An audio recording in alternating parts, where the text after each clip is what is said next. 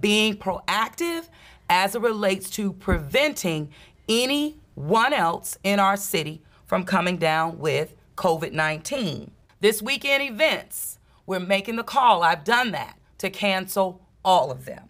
Words spoken by Mayor LaToya Cantrell following news of 2 new coronavirus presumptive positive cases here in Orleans Parish, bringing the total of those infected with the virus to 3. As a result, every public event will be canceled in the city this weekend, starting with Wednesday at the Square. We have the downtown Irish St. Patrick's Day Parade. We have the Irish Channel St. Patrick's Day Parade. We have the Italian American Parade.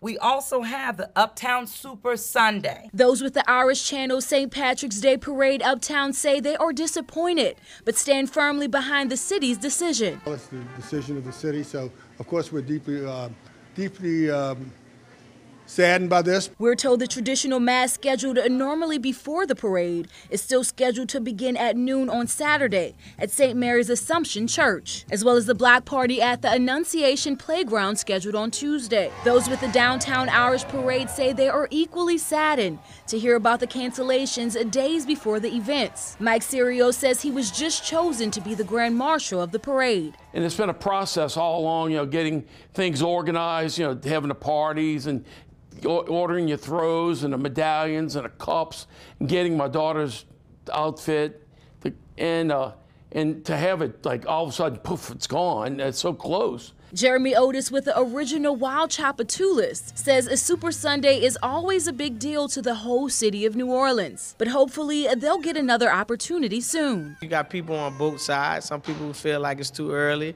to call it, but then, you got people like myself who feel like, look, this is the call they made. We won't let this break us. This is some strong people that participate in this. So, I mean, this one little thing, it won't hurt us.